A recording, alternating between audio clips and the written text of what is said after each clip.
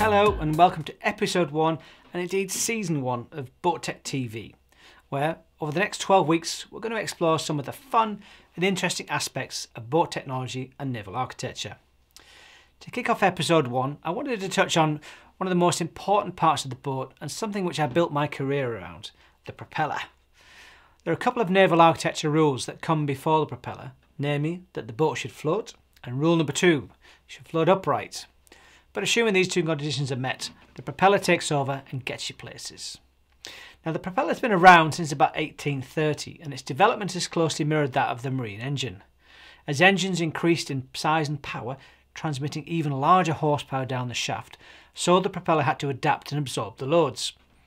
On the right you can see an early propeller from 1840, a large and slow spinning propeller. To the left, the new tech, podded propulsion, an azimuthing propeller, state of the art right now. Most people know the propeller. Most people know propeller diameter, and this is how manufacturers categorize and price propellers. This is one of the first parameters any propeller shop will ask for, but how about the propeller face? In the picture to the left, with the blue propeller, you can see the face of the propeller. That is, when standing at the stern of the boat, looking forward, the surface area of the propeller facing you is known as the propeller face. When the prop shaft enters the propeller at the back is known as the back. For naval architects, the face is also the pressure side of the propeller and the back is the suction side, but I'm going to touch on more of that in the next episode. So why is this knowledge important to us? Well, when you size a propeller, you'll be asked for the propeller hand. It's determined when looking at the propeller face. So knowing the face is important for the hand. If the propeller rotates to the starboard, it's a right-hand propeller. If the propeller rotates to port, it's a left-hand. Remember, if you mess this up when you're ordering a propeller, your blades are going to run backwards, they're not going to work right, and you're going to be stuffed up. So it's really, really good to know. The next thing to consider is the pitch. Now, the pitch is a bit of a difficult one to put across. Most people will know that you got 15-inch pitch or whatever on a certain propeller. It doesn't actually refer to the angle, and this gets a bit confusing for a lot of people. If you look at most blades, the pitch near the root is much higher, and the pitch near the tip is much lower. And this is to do with, it's called blade offloading, and we'll cover this in a future episode.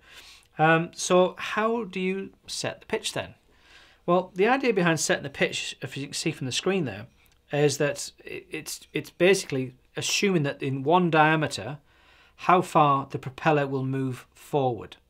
And a little bit of trigonometry. So the tangent of the diameter and then the advance forward gives you the pitch angle. So it's more of a theoretical, more of a naval architecture definition, but that's where it comes from.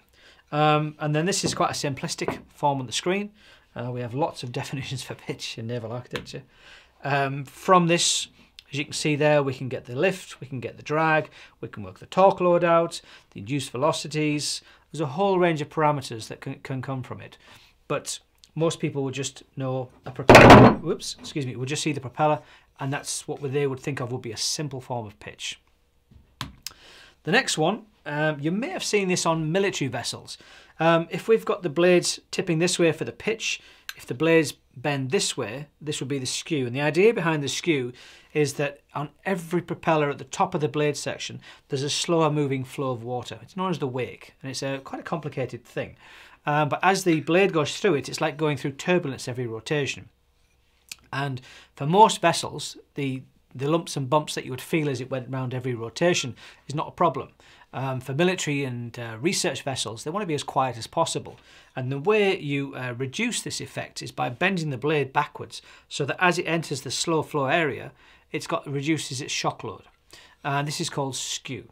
And this is what you can see on here. It's just basically an offset of the blade. There's different forms of it. The top one there has got a little bit of skew, and the bottom one is very heavily skewed. And obviously, the more skew you put on it, the more structural loads go on it. Say, for example, the bottom one, if you put that into a crash stop and spun it in reverse, you can imagine that the blades are going to be very floppy when they go in reverse as compared to the top one. So there is limits on how much you can do.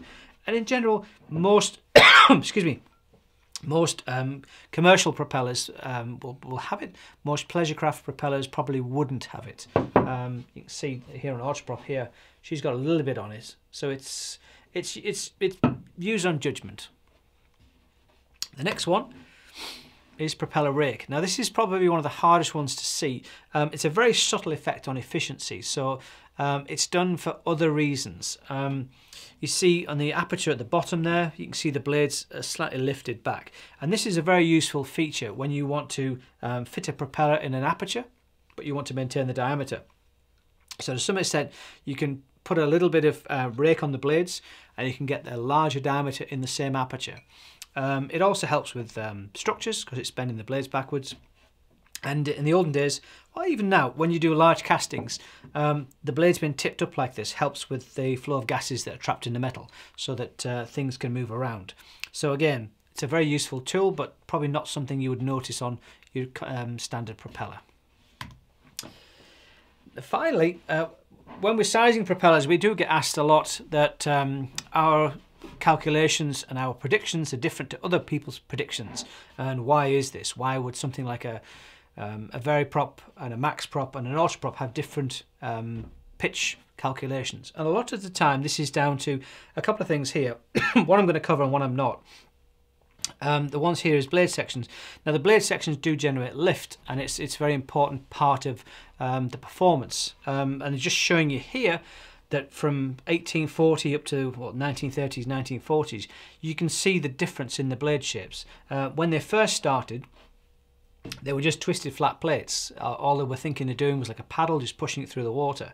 As the engines got bigger and the loads got bigger, cavitation was discovered, and all this noise and vibration and loss of performance became an issue. So scientists and engineers started to look into different blade shapes to be able to put down the power, and this led to round back sections. And then with the advent of aerodynamics and wind tunnels and aircraft and all that cross-pollination that came with that, you start to get more airfoil type sections. And indeed the modern sections now will be a combination of round back and airfoil sections. They'll just be interchanged to give the best performance.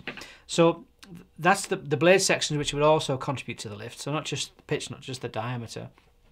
The other one, which I'm not going to cover here, we'll do in a later one, is the blade camber as well. So you can put a camber on the blade, kind of like when an aircraft comes into land. You'll hear the wings change shape, so it can generate more lift at a slower speed, so it can fly and come into land. Again, with the camber, we do that sort of thing as well. So just a very, very quick, brief overview of propeller parameters that we're going to be referring to in the next couple of weeks, and hopefully in the next couple of series. We'll see how it goes. This is the first one. But thank you for watching. My name's Dr. Rod Sampson. I'm the Naval Architect with King Propulsion here in Virginia Beach. And we'll see you next week. Be sure to click on the links below. We have a subscribe button for the YouTube channel. We're pushing this out on a few different platforms. We'll see how it goes. But thanks for watching, and we'll see you around.